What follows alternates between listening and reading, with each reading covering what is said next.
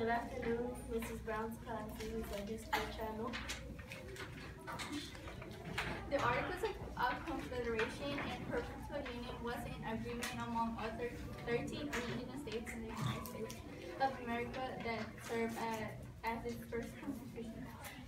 The Great Compromise of 1787 was an agreement that large and small states reached during the Constitutional Convention of 1787 that in part defined the legislative structure and representations that each state would have under the United States Constitution. The Northwest Ordinance, an ordinance for the government, the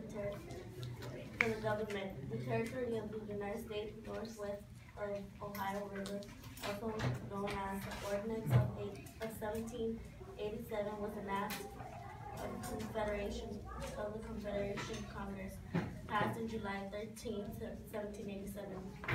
The Three-Fifths Compromise was a compromise reached between delegates from southern states and those from northern states during the 1787 United States Constitutional Convention. The debate was over whether, and if so, how states would be counted when determining a state's total population for legislative representation and taxing purposes. Confederate papers were a series of 85 essays urging the citizens of New York to ratify the United States Constitution, written by Alexander Hamilton, James Madison, and John Jay. The essays originally appeared anonymously in New York newspapers in 1787 and in 1788 under the pen name of Publius.